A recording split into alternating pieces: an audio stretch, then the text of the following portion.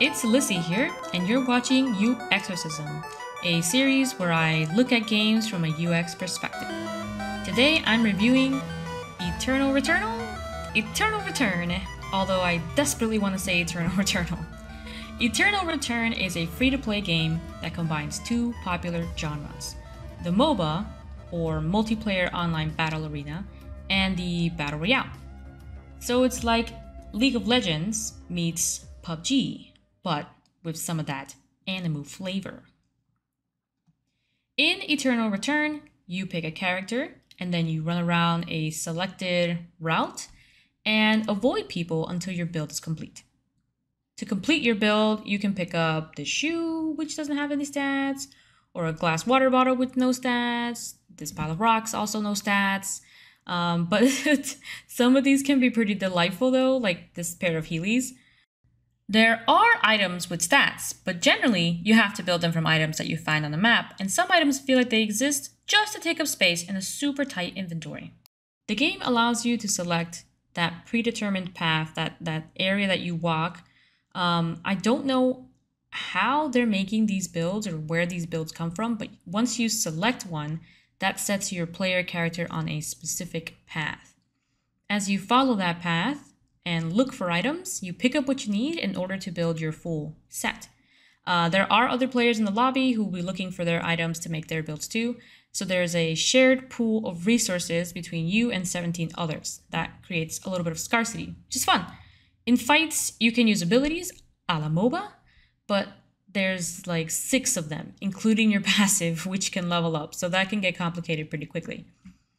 So it's kind of like a boba, a battle royoba, a battle royale.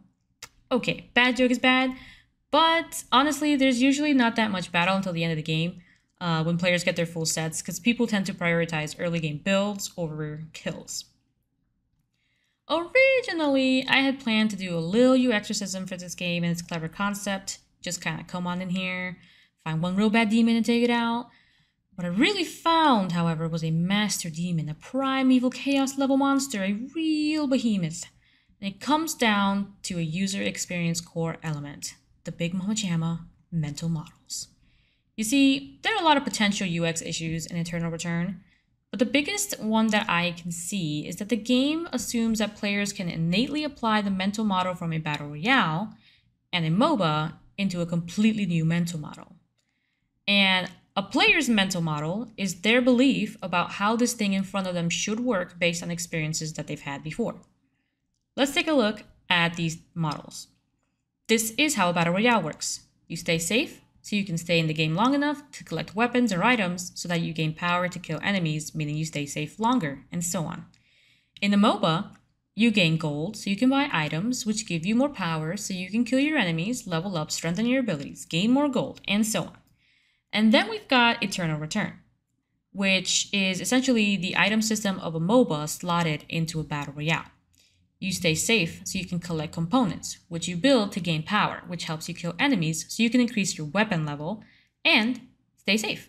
There was a bit too much here, and I wonder if the team tried to mitigate that using build paths, that predetermined route that you take to build your items I was talking about earlier. So instead of collecting components and building items, players select that build plan, and so players, especially new players, pick up items without really understanding what's coming together. And this is how Eternal Return tries to tie all 3 systems together. It assumes, however, that all types of players can apply both the MOBA and Battle Royale mental models, because it looks like a MOBA and it feels like a Battle Royale. But the game itself doesn't do the legwork of designing and applying a new mental model naturally through the gameplay. And I'll just say that simple is complicated, and this level of complexity is hard to simplify already, due in part to the composite nature of Eternal Return. MOBAs themselves have a super high barrier of entry because there's just so much information to memorize and understand, and Battle Royales have a lower barrier of entry. As a result, this implementation of the Battle Royale struggles a lot. That in itself could be an entire video. I will say this game has a cool concept and a lot of potential, but it's harder to choose this game over a simpler game like Rumbleverse, which also combines the Battle Royale and mobile concepts, but is a little more selective in its design. That said, Eternal Return is in early access right now in North America. It has some beautiful artwork and 3D models, and the Steam community has been very vocal in its feedback. I'm really hoping to see this game grow and get better as long as the dev team spends some time incorporating that user feedback. It is free to play, so give it a try and let me know what you think. My tip to you is that playing as a duo is way more fun than playing by yourself. Good luck out there, and see ya!